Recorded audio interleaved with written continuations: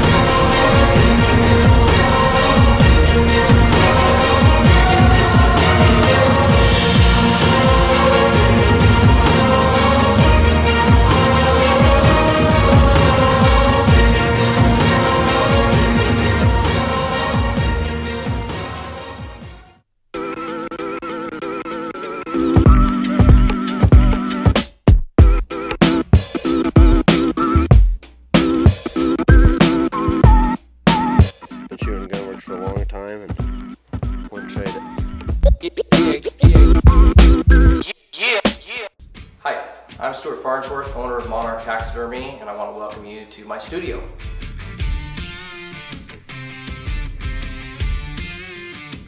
I've spent the last 15 years building Monarch Taxidermy to what it is, and with the specialty of catering to the international hunter. If your hunting takes you to the game-rich locales of Africa, or hunting the deer and elk and antelope of the American West, maybe chasing red stags in New Zealand or Argentina, or are you interested in hunting the bears, goats, and moose of Alaska? Do you like to hunt exotics in Texas, or maybe you're interested in chasing the world's over 80 subspecies of sheep and goats? Monarch has the experience to handle your project.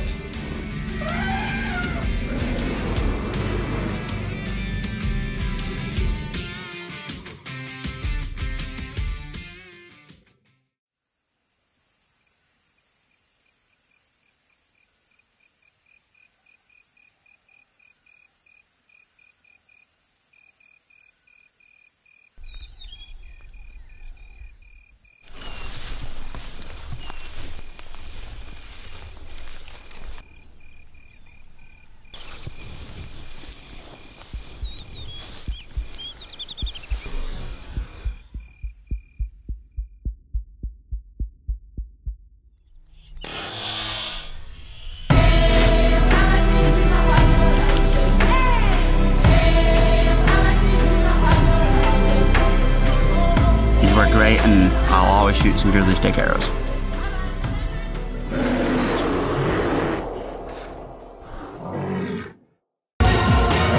We're about to start our second journey on driving up to the hot springs camp. We drove about 13 hours yesterday, and here we are in a little village. Last leg till we get to sheep camp, and then from there it's game on.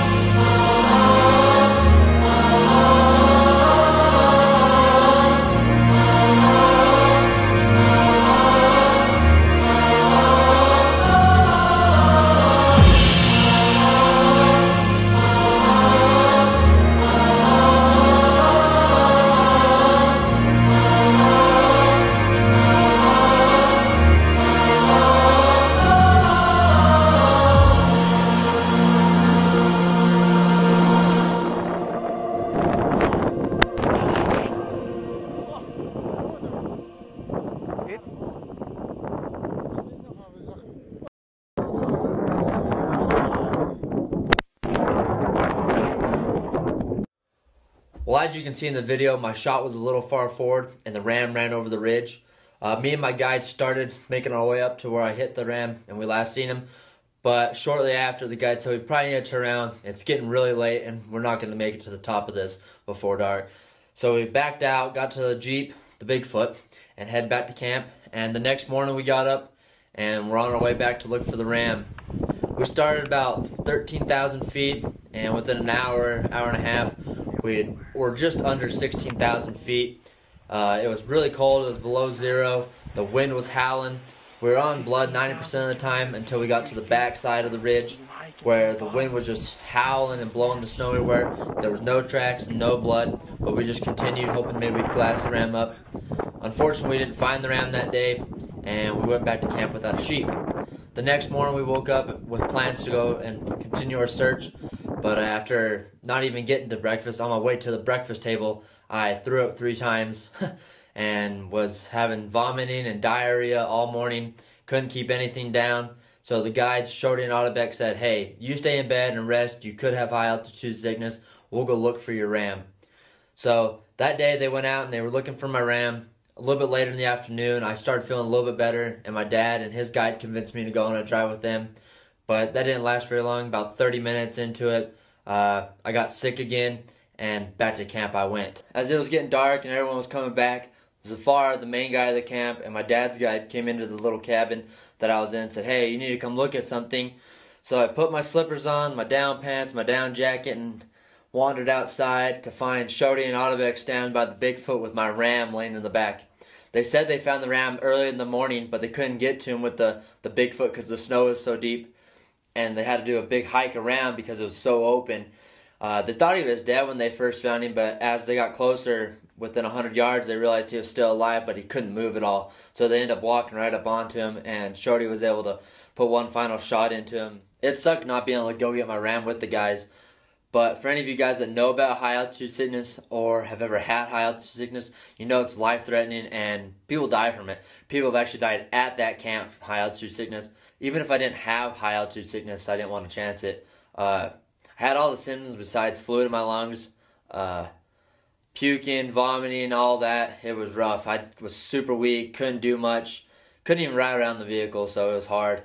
Luckily, I took some Gatorade packets with me, and during the day, I just drank a bunch of tea and Gatorade, tried to eat some bread, and I got better after just a few days.